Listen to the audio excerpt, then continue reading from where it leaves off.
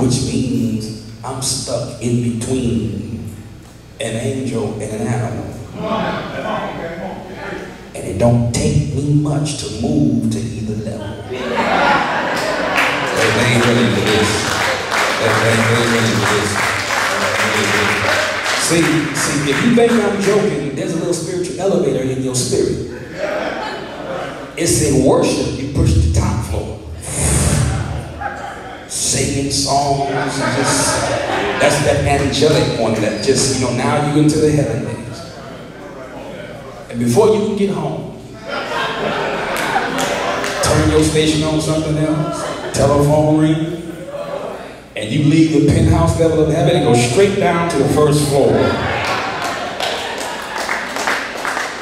That's that animal nature in you. Say amen if you can. Don't act like that's not true. And man is the only one that has the ability to go either up or down. Catch me on a bad night, there might be an animal you might come in contact with. See, y'all looking funny again. Okay, all right. Y'all think I'm joking? How was it possible, the church doesn't realize this, how was it possible that Noah could be on an ark with all kinds of animals? The same God that tells me, or told them, or told man at that time, don't eat this animal, don't eat that animal, don't touch this animal, get rid of that animal, you can eat that animal. That same God that said that saved them all by tools. Watch God. This is the deeper meaning of the Noah's Ark. The same God that tells me not to put a wolf on the altar. It's the same God that saved the wolf on the ark. How did the lion stay away from the lamb?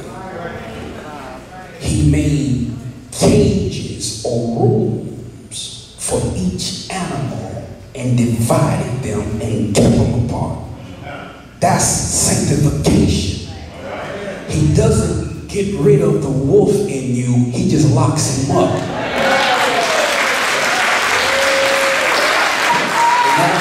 He don't get rid of the snake in you, he just puts it over here. If you really grow deeper in the word, see, there are animals that run loose on board. But the Holy Spirit blocks him. Y'all ain't ready. Y'all think I'm making this stuff. You can preach the gospel from the Old Testament if you know how to unlock the symbols. Salvation is not about getting rid of your old man, your old nature completely. It's about bringing the new man out, separating the two, whereby your younger brother takes heel to the older brother and says the day is going to come, we're going to trade places. Esau and Jacob. Esau came out first, representing the flesh. The flesh is here first. You were not saved when you were born. Flesh was here first. Inside of her womb, there were two boys. Y'all got me way off in left field, but I'm coming back to where I'm supposed to be. In her womb, two children were fighting, because it represented the two natures that would be inside of all of us. One was flesh and the other was spirit. When you understand that, then you will see Esau coming out first, meaning that he should have been and was the heir, and he was the eldest brother.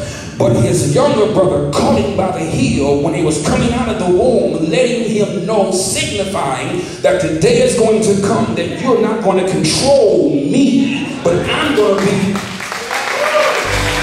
Oh God, there's twins inside of us. There's the flesh in you, there's the spirit in you. There's the wolf in you, there's the dove in you. There's the lamb in you, there's the snake in you. And the ark only divides them. And you got to live with it until you get to shore.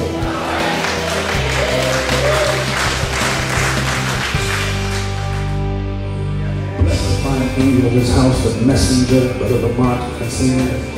Bless his ministry, bless those who rally around him, and we pray for a special unction, a special anointing over this church right now, that you'll bless this congregation with the building, with facilities, with anything they need to glorify you in spirit and in truth. I beg you right now in the name of Jesus, if it's your will, that you'll grant all the ministers of the gospel throughout the world, and even here in this part of the country, that those who are striving to take it to the next level, that you will be merciful to them, because the enemy is all around them, and it's not outside of the camp, but they're on the inside. Bless my brothers who carry the word. Bless my sisters who are married to the brothers who keep the word.